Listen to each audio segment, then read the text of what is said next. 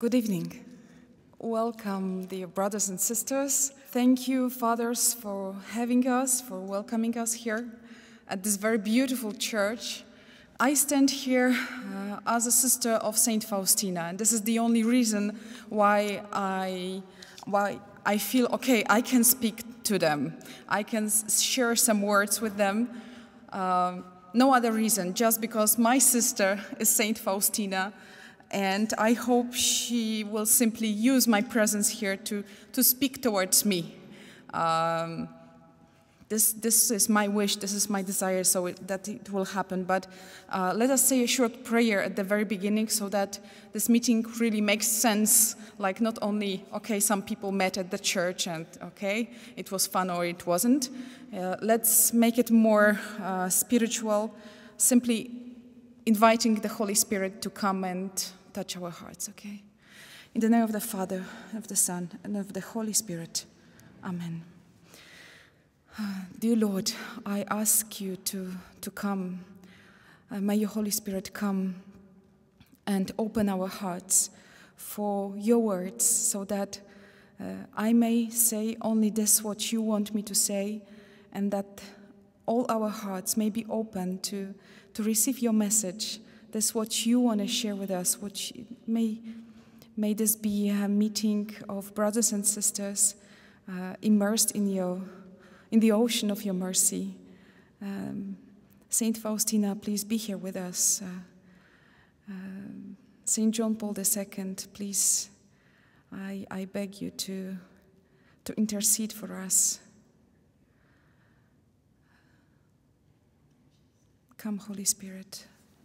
Our Father, who art in heaven, hallowed be thy name. Thy kingdom come, thy will be done, on earth as it is in heaven. Give us this day our daily bread, and forgive us our trespasses, as we forgive those who trespass against us. And lead us not into temptation, but deliver us from evil. Amen. While sitting here in the bench in the church and waiting for the meeting, and seeing the darkness behind the windows, the stained glass here, I recalled a very special moment from the life of Sister Faustina. It was also evening, the day when she saw Jesus for the first time, like we can see him on the image. It was Sunday evening. Today is Wednesday evening. But still we can hear, especially in this church, we can feel some special, I would say, very holy atmosphere that always evening brings, you know? Everything gets peaceful. We finished our work. There are no more plans for this day. It's just you and him. Yeah? Finally, there's some time to simply be with God and let him speak. Sister Faustina, on that very evening, came back to her room and wasn't expecting anything unusual. She just finished the day and entered her room to go to bed, probably. And suddenly she saw Jesus, you know, standing in front of her. She saw Jesus, you know,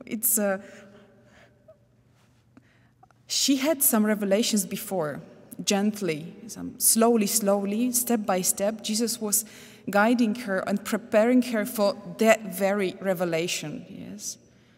The first, we could say, revelation she had was at the church when she was still a child, and she simply felt the presence of God. Like really, she was in front of the monstrance, in front of the Blessed Sacrament. And though being a child, she could profoundly understand that this is God in this white piece of bread. And this is a living person. It's not a theory, it's not a knowledge about God, it's experiencing God. And she had that being a little child. It was so strong that afterwards receiving her first communion, she behaved differently as all the other children. All the other children on their way home, they were simply rejoicing with their beautiful dresses and probably presents they will get from the family or something, the party that will take place after the first communion. And she was walking alone. So one of her neighbors saw her and asked Helena, because that was her name from the baptism, Helena, why are you walking alone? Being concerned, something happened probably. Why are you walking alone? And Helena said, I'm not walking alone.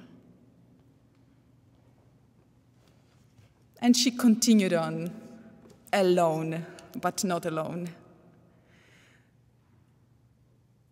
So starting from the very first years of her life, we can already see the secret of her holiness, actually, already then. She was never alone.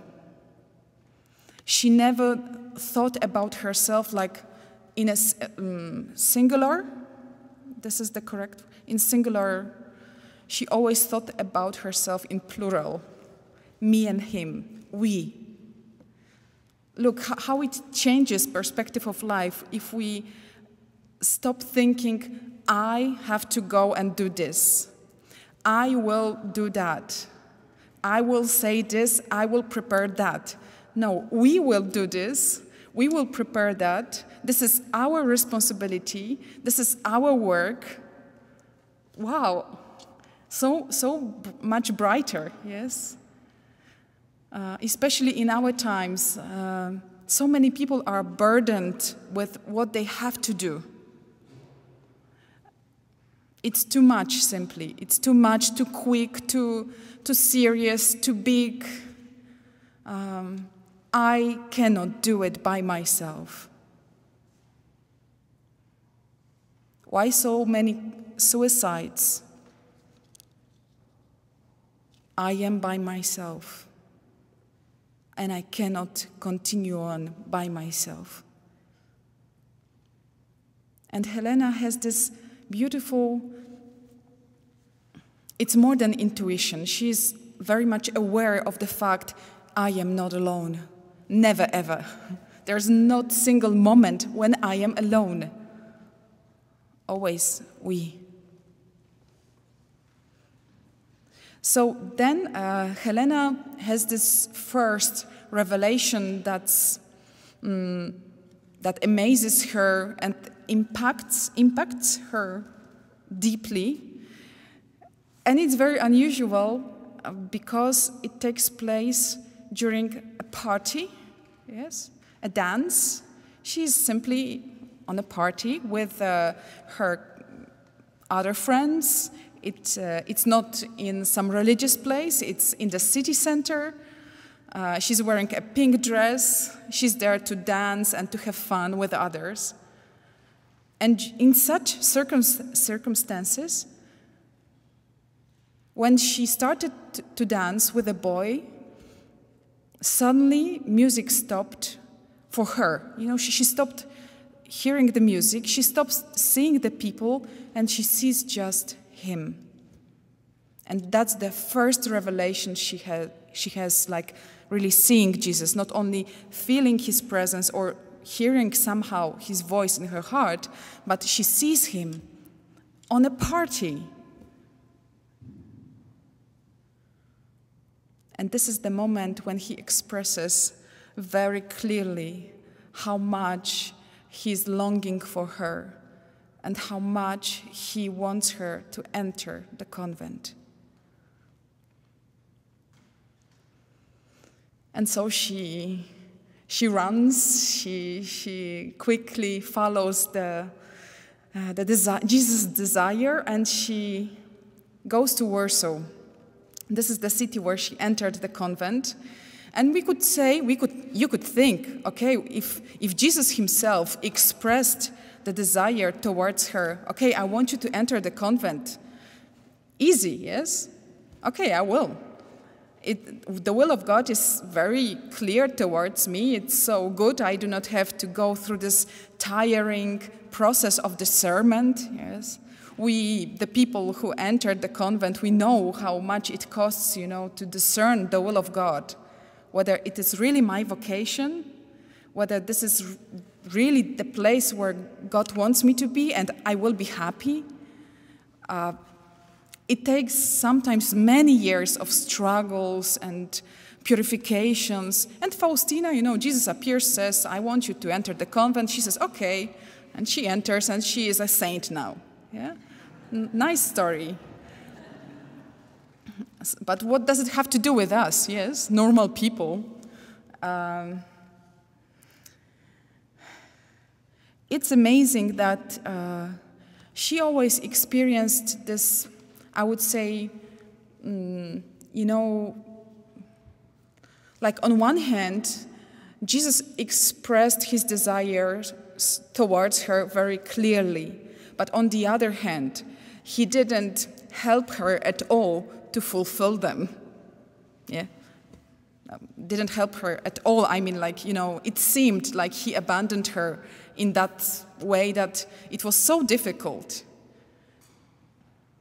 So now he says, okay, enter the convent. He even says, enter the convent in Warsaw. So it seems to be easy, just go to Warsaw and find any convent.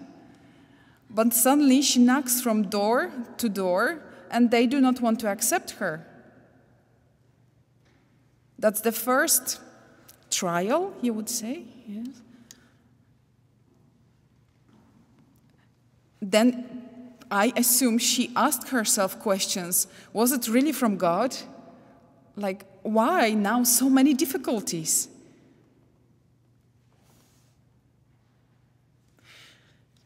And the congregation where I am and where she entered, that was the only congregation that gave her a chance. So they didn't actually accept her like, welcome, yeah, but they told her, okay, come back in a year time. So another trial, yes. And for a year, she was preparing herself, not being 100% sure whether they will accept her or not. Yeah? But they did. Praise be to God, they did. Yes. And now all the other congregations who didn't accept her, you know what they are going through. Such great saint, and we rejected her. So Faustina entered the convent, and after a few years of really hard time, really hard time. She didn't have like everlasting honeymoon in the convent. It was a time of many struggles and purifications, starting from the very beginning. You would say, oh, that's risky, Jesus, You invite someone to follow you, and starting from day one, you make it hard. Who would follow you? And Faustina, she's going through many trials, and what's very difficult in these experiences she is going through is that on the human level, she's alone. She doesn't have anyone who would really understand her. So she feels abandoned spiritually because God allowed that to happen. She doesn't feel God. She doesn't feel His presence. She even feels rejected by God. Being like 21, 22, this is the time of such experiences. And in this situation, she has no one who would say, oh, don't worry, this is a classical, a mystical experience, Afterwards, it will be a honeymoon, yes. And you will be a great saint because this is what great saints go through, so no worries. So she's going through all this, being very young, and after many fights and surviving this inner war, she's ready to start the mission. So the first years of her religious life were to prepare her for the worldwide mission. And when she is 26, I guess, 1931, if she's born 1905, so she's 26, this revelation takes place. On the evening when she was in her cell, alone in her room, suddenly she saw Jesus like this, in a white garment, with the right hand lifted in the gesture of blessing, and these two rays emanating from his heart. And he expressed his desire, paint an image according to this what you see, to the pattern you see. I want this image to be venerated all over the world, and I will give many graces through it. Therefore, may each soul have an access to that image. And again, you would say, okay, so she went through so many purifications, and now the mission begins. Jesus says, paint an image, so shortly afterwards, he will give her money, paint her, and understanding among the sisters in the community who will support her, yes? None of these things. No. And that's, of course, we will say, that's normal, because you shouldn't believe every person who says, I saw Jesus. Yeah, that's very wise, that's the wisdom of church, to keep the distance, to check, to test the person, to ask many questions, to give some time for discernment. But she was really abandoned in this mission. And when she wanted to give up, and when she was telling Jesus, please find someone else, I'm not good enough for the mission. I cannot do it. You know I cannot do it. I cannot paint. I'm weak in health. I have no money. And you know, she names all the impossibilities. And merciful Jesus, if he is really merciful, he should say, okay, I understand. I will search for someone else. But no, that's not real mercy. He says, in this situation, when she's really left with the mission alone, in this very situation, when she wants to, go aside, let's say, to leave the mission and to convince Jesus that he should find someone else, that the whole globe is full of better people for that mission, in that very moment, Jesus tells her, if you will leave the mission, you will be responsible for many souls on the last day, on the day of judgment. So he doesn't solve the problem, he just makes it worse. And I cannot imagine what she was going through, I cannot do what he wants me to do. He doesn't help me to do it. And he even threatens me, the merciful God. And that was another trial. She needed to go through all these experiences, not losing hope, not losing trust that, okay, he's guiding me. Because of actually the key word in the Divine Mercy message, the key, not word, but attitude in the Divine Mercy message. And the key attitude is written on the image. The middle word of the sentence, Jesus, I trust in you. Faustina is the best example of someone who really trusts while not understanding at all. Trust is not here, yes?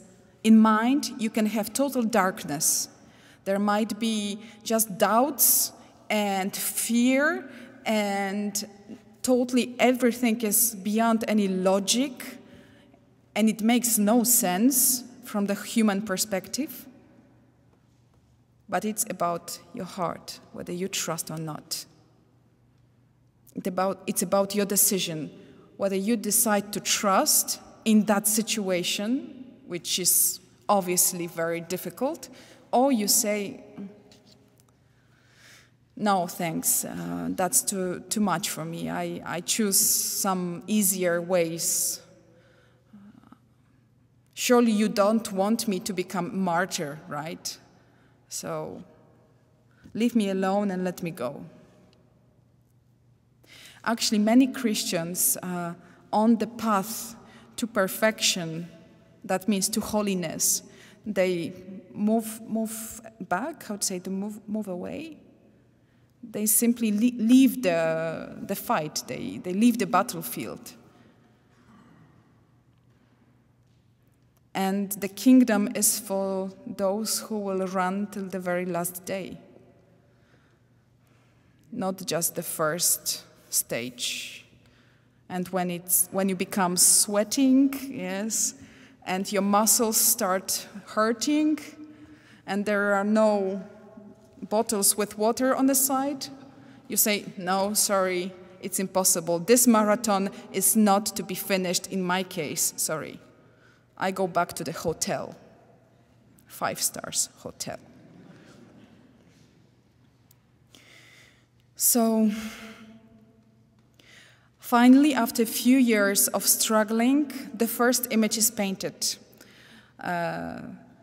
There appears a priest, Faustina's confessor, future confessor, Father Michał Sopoćko, who is already blessed. And he, as he later admitted, he didn't believe Faustina.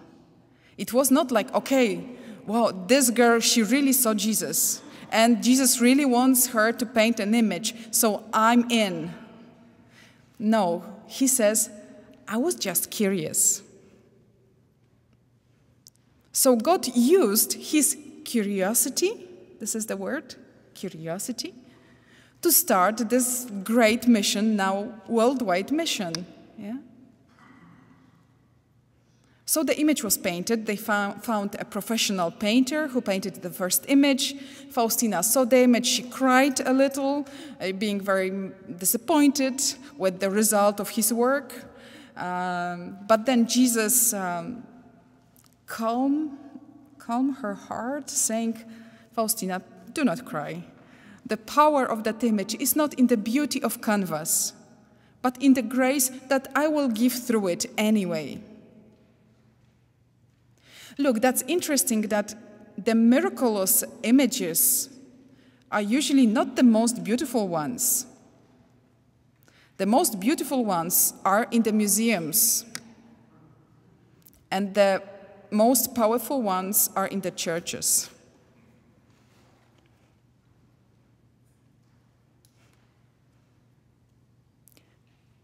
Couldn't we say the same about us, human beings? About women and men of this world? The most beautiful ones and the most seemingly powerful ones are on the covers of magazines, but those who really change the world, so many times they stay hidden, totally hidden for the eyes of the world. This is even there's even a quotation from the diary, so Jesus' words from Faustina's diary, when he says about these chosen souls who really change the history of the world. There are not many, but many enough to change the world and to sustain the world. That's interesting. Why the history keeps on moving, yes? Why the world keeps on rolling? You could say, Lord, there's so much evil in the world. Why do you keep on giving us another day? Why the final judgment, the day of God's anger, haven't come yet? Why? And even Faustina had such questions, when God gave her special grace of seeing all the sins of the world in one moment. That was the New Year's Eve, wasn't it? You know what's New Year's Eve. The whole world is on a party. And of course you can have fun with your friends, and it can be okay, it can be totally good. But I know that also many painful many painful situations and a lot of sin is happening on that very night. And she saw it. She saw it in some inner vision, and after which she fainted because it was too much. She couldn't handle it. And when she was awakened, she was asking Jesus, I do not understand you. Why you still keep on showing us mercy? One day Jesus told Faustina that mercy is actually beyond understanding of the angels, perfect spirits. They have the perfect knowledge. Everything is perfect in angels. And they have problems with understanding God's mercy. There's even a theological theory, why there was this, the fallen angels. So there was the moment when they decided they will go aside. Yes, they won't be in the plan of God. What was the reason why they decided to leave God and to start their own way? And the theory says, because that's a mystery for us, but we can, try to find out. And so the theory says that it happened when Jesus told them about the idea of incarnation and giving his life for people, for the sinners. And then they said, no, you won't do it. You, the King of the world, King of kings, Lord of lords, Creator of heaven and earth, one of them, and giving his life for them? No.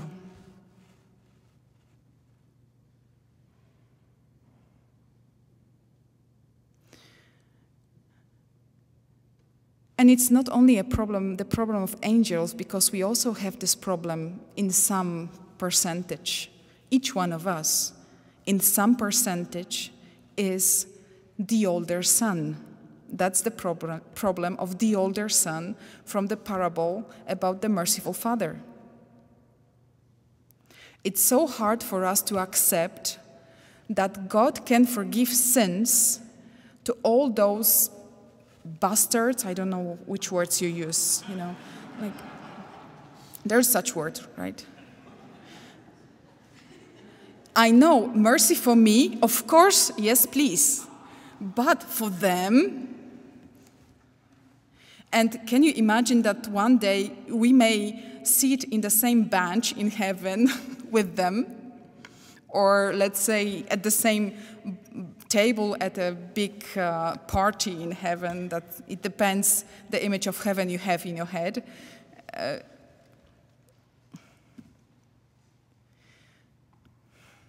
It has always been a problem of our understanding of mercy, justice, human mercy, human justice, God's mercy, God's justice. It's not the same, totally not the same. And it's difficult to understand and to accept many times. So Faustina has the revelation first image is painted, and nowadays we live in the times when Jesus' desire, you could say it's almost fulfilled, because he said, I want this image to be venerated all over the world, and I will give many graces through it. And so it happens. This is now 21st century. In Poland, of course, you can find the image in every church. There are other countries where you can find it in every second church. And there are other countries where in every fifth church, but surely there's no continent, or there's not even one country or one city in the world without this image. And now in the year of mercy, the speed is our sisters at the Shrine of Divine Mercy who work at the store, and they sell the Divine Mercy images, different sizes, different types, one printed on canvas, one painted on canvas, the other one printed on paper, thousands of ways of having the image.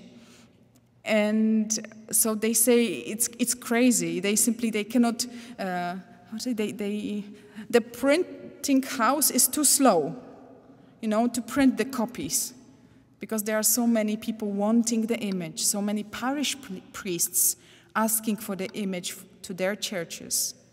So praise be to God.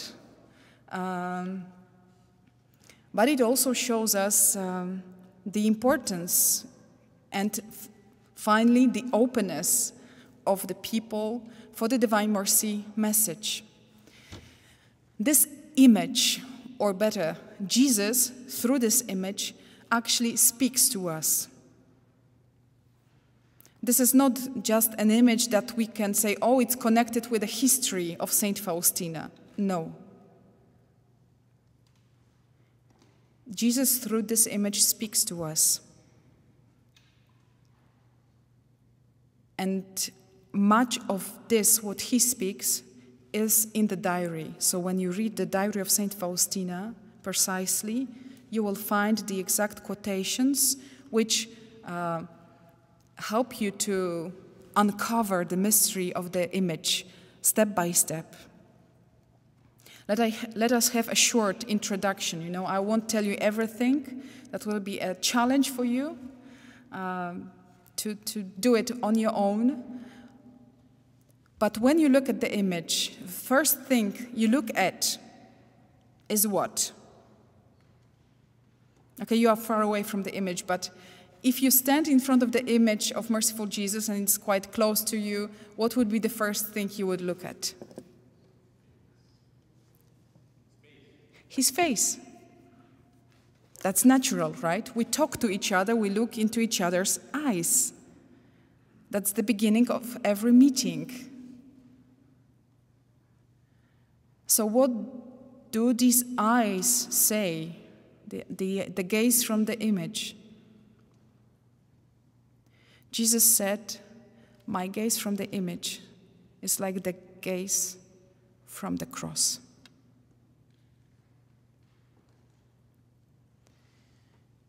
And I always recall, in that very moment when I listen to these words, I recall the moment on Golgotha when he was dying. And if I put myself on Golgotha, I know that I'm there not as playing the role of Our Lady, I'm not the one who's without any sin and just feeling sorry for my son that he's dying, yes, that he's in such pain. I'm there as one of those who are responsible for his death.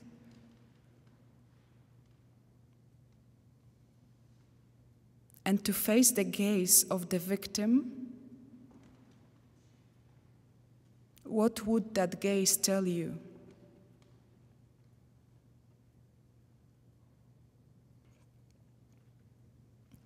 I love, going to prisoners Sometimes we go on mission to prisons, and then we also share with them the message of mercy.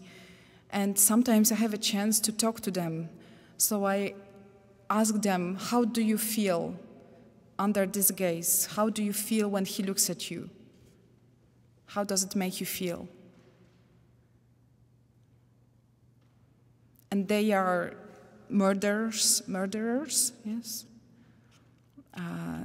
They are sometimes people who go and, how would you say it, here, back and again to the prison. So it's like they are addicted to making crimes, committing crimes. They are like really, you would say, broken inside. So there's actually no way for them to start to go back to normal life again and to live according to the law, not only the law of the country, but the law that God gave us. It's impossible for them. And when they look on the face of Jesus, when they meet with the gaze of Jesus from that image, they say, I feel loved. I feel forgiven. And in that very moment, one story comes to my mind, and I will share with you a short testimony. When you think about Poland, Poland is mostly associated with the Second World War, isn't it? Yes, the great disaster, drama of the 20th century, Second World War. So many people died. Poland was in ruins after the Second World War. So you know about the concentration camps. I'm sure you do. And the biggest one, the most famous one, is Auschwitz, the concentration camp in Auschwitz. And the commandant, that's probably the name, the commandant of that Auschwitz concentration camp was Rudolf Hess. Also famous man, but not famous because he did something good, but because he was so bad, so evil. And those who survived Auschwitz used to call him an animal. They wouldn't say he was a bad man. He wasn't a bad man. He was an animal. And one day, they took the whole community of Jesuit fathers from Krakow. They took all of the brothers and fathers to Auschwitz. Only the superior was not at home at that very moment. That wasn't kidnapping. They simply, I don't know the exact verb to express it, but it was quite normal that they used to, enter and take the people they wanted to Auschwitz for some reason. So they took the Jesuits, and when the superior was back, he was so shocked and in such pain, and he said, I need to be with my brothers. So he, by himself, without any pressure, it was his decision, he decided to go to Auschwitz, to be with his brothers. But you cannot enter Auschwitz on your own because you want to, yeah? But he did it, he found a hole, I don't know how he did it, but he entered the concentration camp searching for his brothers. And of course, guards found him, and they took him to Rudolf Hess, to the commandant. Not even, having these questions in their minds, oh, what will he do with him?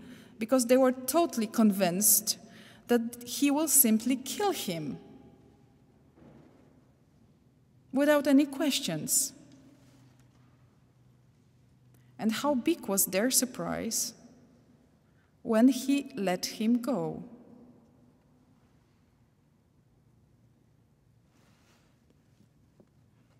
Simple like that.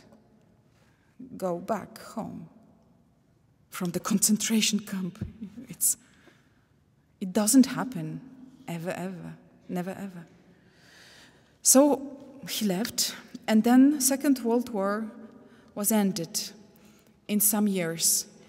Rudolf Hess he received the punishment, death punishment, yes. They said that you are guilty for the crime on humanity, I guess this is the name. So that's the greatest crime any man can do.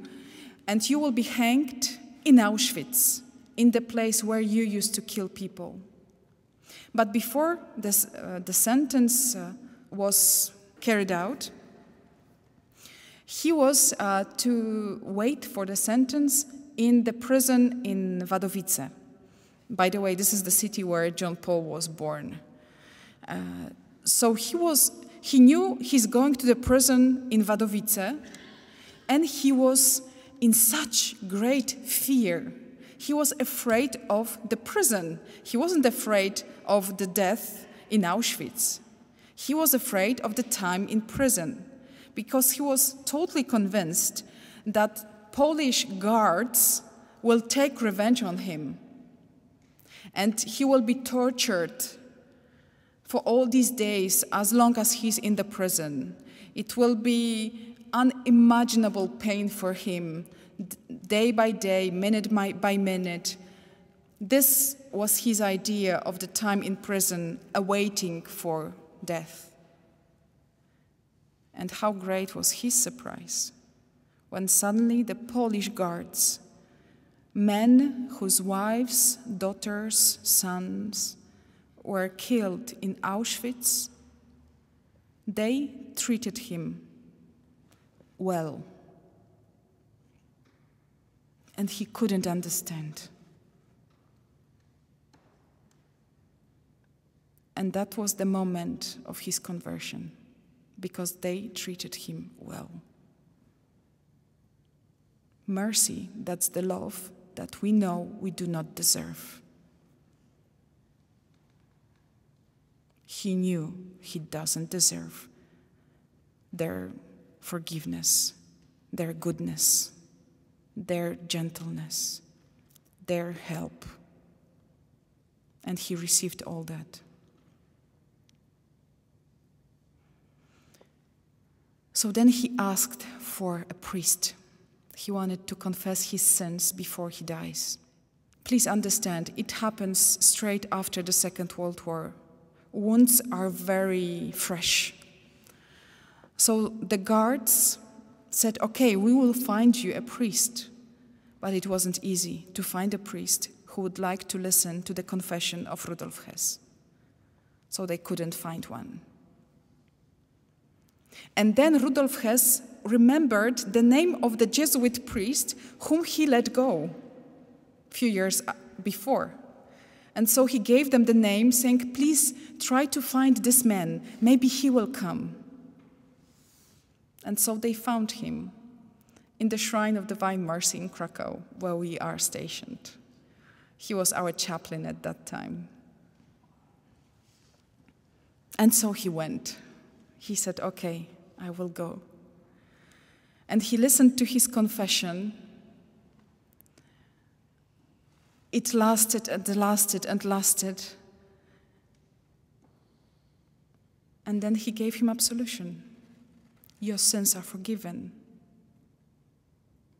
Rudolf Hess, you animal, your sins are forgiven. Go in peace. The next day, Father Lon came to the prison again, but not alone.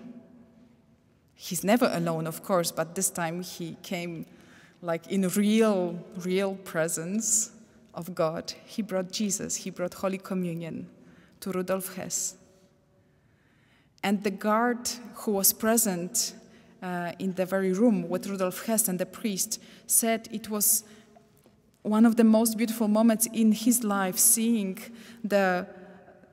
this animal, yes, kneeling with tears in his eyes, looking like a little boy,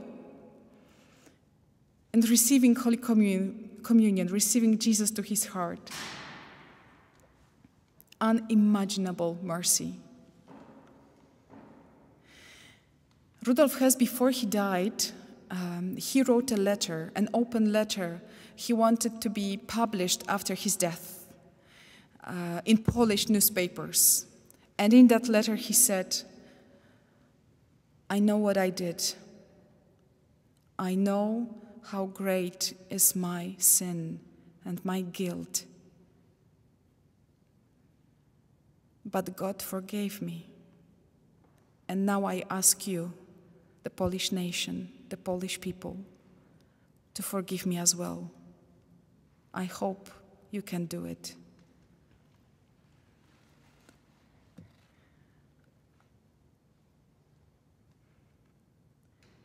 Faustina writes in her diary that we should never, ever judge anyone, ever.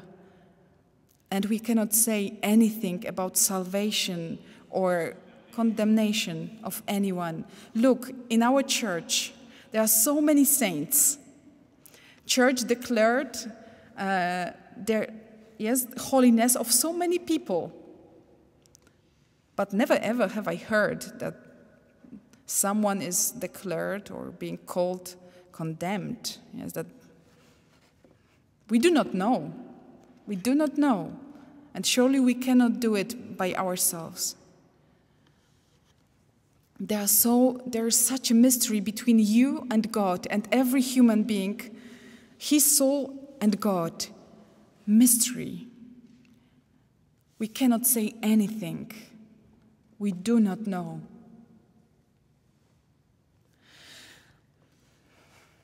So when you look at the Divine Mercy image, in the gaze of the one whom you killed is pure forgiveness and total acceptation, total understanding. Then when you look at his right hand, again, look, this is pierced hand. When you look closely, there you will see there is a wound on this hand. And this wounded hand is in the gesture of blessing. How do we react? How do we answer when someone hurts us? With blessing? It would be good, but we must be honest to ourselves. Usually, it's not like that. Jesus teaches us through the diary of Saint Faustina, always when someone hurts you, think quickly, what good can you do to that person? That's Christianity. Nothing less. Then there is the left hand touching his pierced heart, and there are the rays.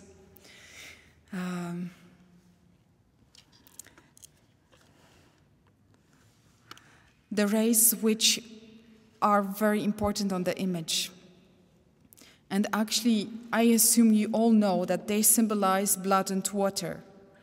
And blood stands for the Eucharist.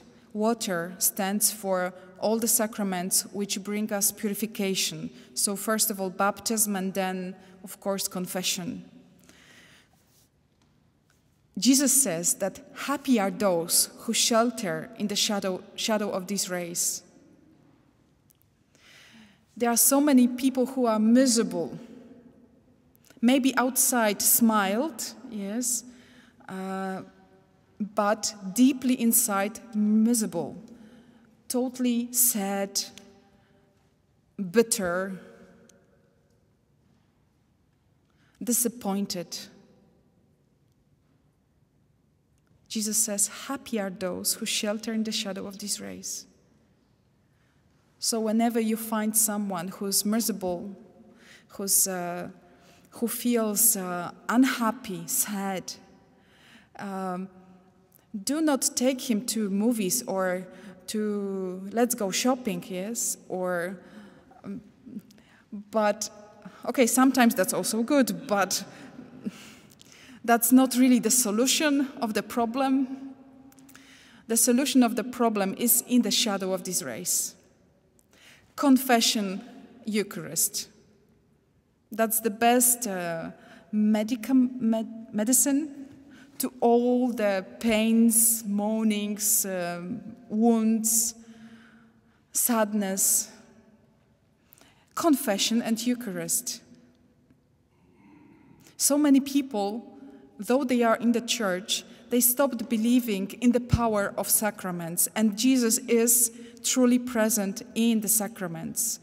Half of the diary of Sister Faustina is really about the sacraments. What's happening during Eucharist and what's happening during confession. What's Jesus doing in these sacraments? We see the priests who do all these things during the Eucharist, during confession. We see the priests because we would die on heart attacks seeing Jesus, being present here and sitting at the confessional box.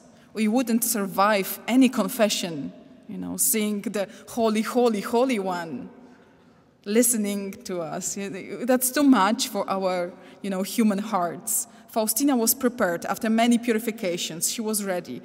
Probably we are not yet ready. So he hides behind the priest, but he's there. And this is him who's really forgiving our sins and then giving you a new start, a new beginning. It would be good if we would have the courage to share this with other people, not only use it for ourselves, okay? I know it, that's good, I will use it, it will be for me. I will be purified and I will be alive. Yes, confession and Eucharist. It would be good to have the courage to say it aloud, even to people who do not think the same as we do, who do not believe. But it takes courage to do it, because we are all afraid that we will be laughed at, that people will laugh at us, we will be rejected, we won't have friends, we won't have likes on Facebook, and that's a disaster. So the core of the Divine Mercy message is simply, I am love and mercy itself, says Jesus. Come to me. I want to heal your wounds. I do not want to punish you for your sins, but I want to heal your wounded heart.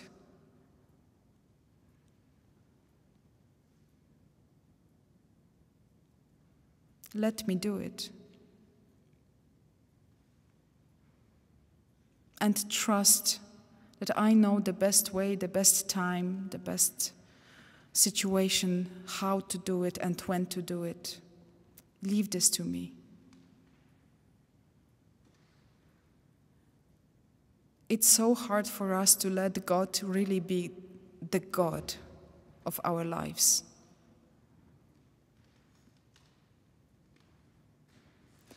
Especially now, in the 21st century, when we feel we are really so intelligent and we can invent so many things which help us to live. We fly to space, we have all these computers, iPads, iPhones, everything, whatever we want, it comes true. We need few years to invent something new, even more amazing.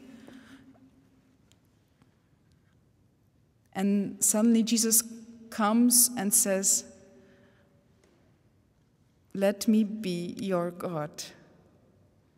Let me guide you the way I want. And this is trust. Usually we think about trust like, okay, God is good, so that means He will make everything good in my life. Yes, I will tell Him The very simple example, okay, I'm going on exam, I will pray, and he will make it happen that I will get an A, yes, because I trust him so deeply. Yes. And we treat God as magician, like magician, yes, or like the Aladdin, you know, the one from the bottle. This is my wish, and you are to fulfill my wish. Are you not the merciful God, the good God? You know, I do all you ask me to do. I pray, I go to the church. So now you fulfill your obligations towards me, okay? Who's God in this situation? Jesus, I trust in you is really about a childlike attitude towards him. It's so hard to be children when we are grown-ups. Be a child towards me. Let me be your God. Let me be your guide. Let me be your father. Let me take you wherever I want, trusting that this is the best of all the possible ways, and you are not to be afraid of it.